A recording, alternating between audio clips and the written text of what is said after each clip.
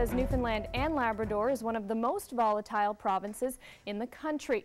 Now that's because this province's economy relies on a few key industries. The town doesn't have any specific plans for the site just yet, but the mayor says it's nice to have options to control the destiny of what he calls a symbol of the community.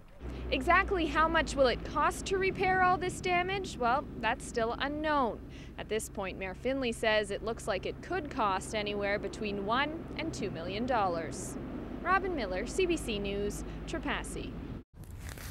It's easy to see why this proposal is good news for nearby residents who say they've been watching the building fall apart for years. It's a beautiful day to hit up one of the many walking trails that surround St. John's. The sun's shining, there's a light breeze. It's almost perfect. So why am I the only one out here? One word: Leslie. So we know people are spending more than they used to, but what's driving the trend? Customers here say it's a combination of things.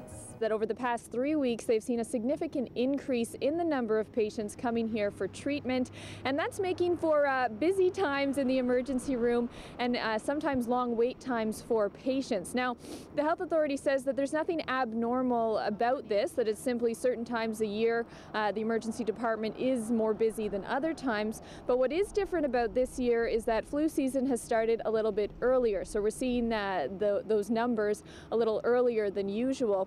Now, I was right outside the emergency department around lunchtime today, and there was a steady stream of people coming and going. At least some people are making the most of it, because the forecast is calling for more snow tomorrow.